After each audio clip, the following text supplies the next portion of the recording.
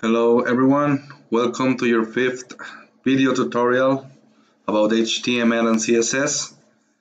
And in this video we're gonna see a brief introduction about CSS. And well, in the previous video tutorial we created a couple of paragraphs. So let's just launch this in Chrome, and this is what we're getting. So how do we apply a little bit of style to these paragraphs through CSS? Let's go to the W3 schools, and here you can see Learn CSS. Here in the introduction, it says CSS stands for Cascading Style Sheets. And this is what actually is going to describe how the HTML documents, the elements, are displayed on the screen, on papers, or even in other media. It can control the layout of multiple web pages all at once. And we're going to use a CSS file to save our style sheet. So the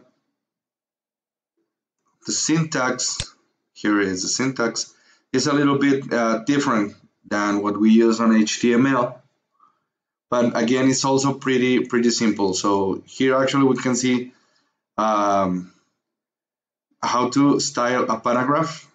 So we have the P is for the tag of the paragraph, and then we used a couple of curly braces, and then you're gonna put what you want to change, what's the attribute that you want to change, and then what is the value that you want to give to that attribute. So the attribute, you put the name and then a colon, and then you put the value, and then you end it with a semicolon. Be aware of these semicolons. If you don't put it, you're gonna get strange results on the how the page gets displayed. Especially, I think usually, for example, here if we miss this, I think we're gonna see the color red, but then the text is not going to align or something like that. Some weird things start happening. So always be sure to place your semicolon to end the change that you, or the attribute that you're gonna change. Now let's go to the file, to the Notepad++, and let's create a new file, and we're gonna save this.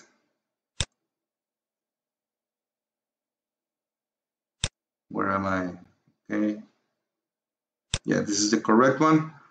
Try to place it in the same directory where you have your HTML, your index, or your main HTML document.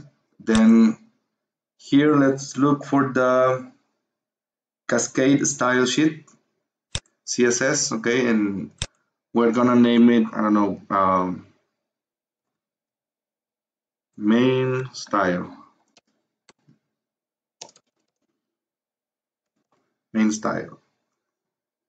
Oh, style, there you go. Let's save this. Then, as we saw, we just put, okay, we're gonna give style to a paragraph, is the only element we have right now. So let's put the P for the paragraph, and then the curly braces. And here I'm gonna say, okay, the color refers to the color of the font. So color, I want a blue font. Then I don't know, the font family, I want it to be, I don't know, this is no, it's better let's use the background color. This is better. What? A gray color, the semicolon. So make sure you put the semicolons. Then let's save this. Now, if we go back and refresh, we're gonna see that nothing happens. Why is that? Well, we have created our main style, but we haven't tell our HTML document that it needs to refer to this main style to actually get its style. So how do we do that?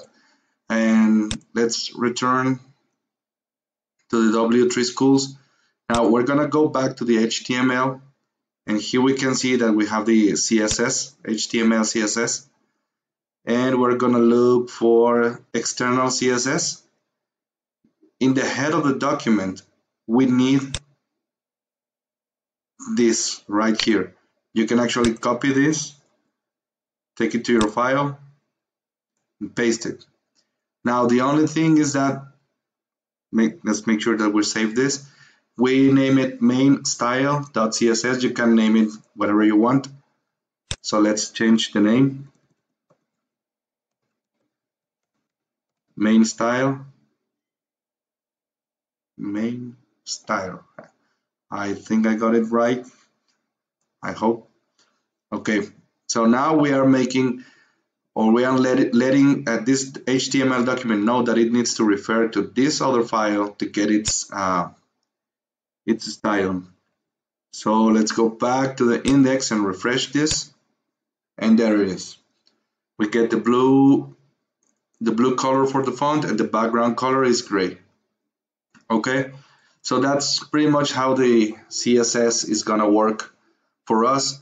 We can continue creating more and more HTML documents or pages and do the exact same thing and make this reference to the same CSS file. So I can just change this color here or this color here, and all the web pages are gonna reflect the change at the same time. I don't have to go one by one changing all the colors, which would be very, very hard to do if we have a very extensive website and we gotta go page by page looking paragraph by paragraph. So that's why CSS makes life much easier for us styling our HTML documents.